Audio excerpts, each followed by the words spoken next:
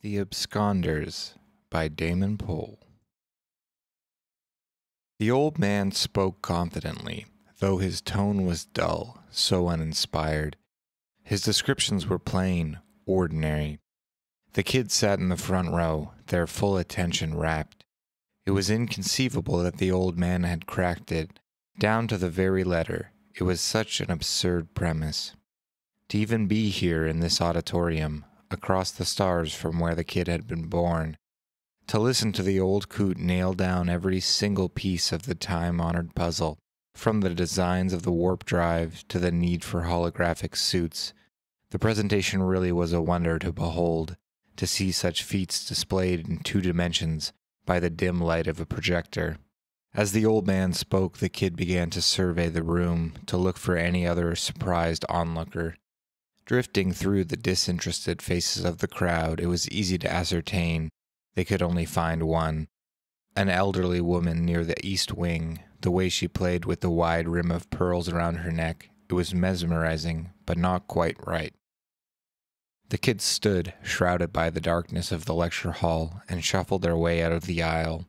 They retreated a ways up into the back sections of the room, part of them intending to walk out, to run away from this unreal showing, to find somewhere to hide. Instead, the kid found themselves sitting beside the old woman. "You too?" they asked politely. It seemed to calm her nerve. "Never thought they'd get it right here," she responded automatically. "Me neither. I thought I had more time." The old woman nodded. "Well, can't stay for long now," the old woman said. "They'll be coming soon." Her eyes blinked in an abnormal horizontal fashion. "Quite soon, I reckon." The kid didn't need her to tell them that. The old woman drew 2 knitting needles out of her bag and began waving them in a circle. "You best be leaving now, too, my sweet." The woman slid out of existence through the circle, leaving the kid sitting alone. No one in the lecture hall noticed. The old man didn't skip a beat in his long-winded explanation. Problem was, the kid didn't have an exit strategy planned. Thought one wouldn't be needed for years. They could have asked the old woman, but it wasn't right to be a burden. She couldn't be expected to carry them. This was the sort of thing you had to handle on your own. They were coming. Once you figured it out, they always did. They came because they had figured it out first and had become obsessed, protective. And so they had built a huge map, a web of activated systems.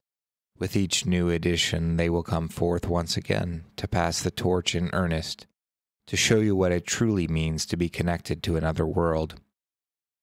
And so that left people like the kid and the old woman, survivors, those who had fled their homes, equipped with the knowledge required to hop, bouncing through the battlegrounds, ash-covered husks that were once planets, until they found some backwoods dimension where they could lay low, live a life even, and begin to forget the horrors they had seen. It never lasted long. They were always close behind, nipping at the heels of the technologically endowed, eager to show the price of progress.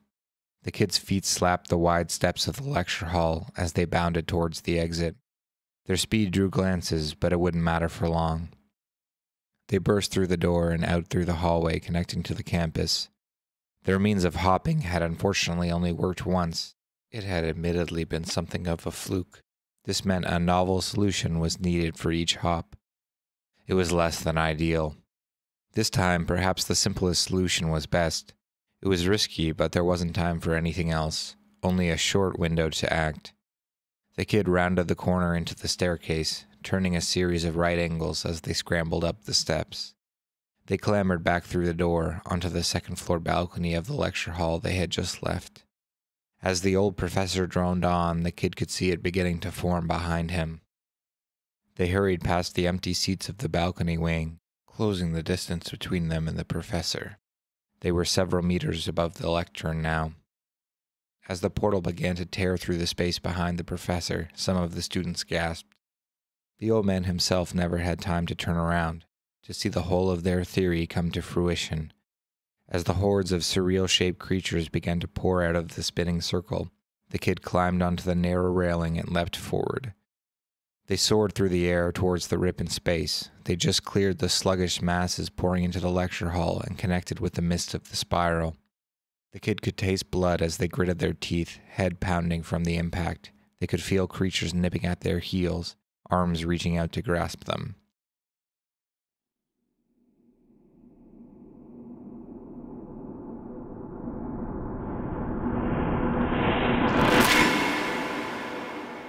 When they awoke, the air was cool and crisp. Great lush vegetation hung overhead, shading the kid from a deep purple sun. They spent the day exploring the new land, and as far as they could tell, there was no trace of cities or organized societies. Finally, the kid thought, a place to relax. As they rested next to the dazzling waterfall, they almost thought they could hear the faint sound of giant thundering beasts in the distance. Such a paradise would present its own problems.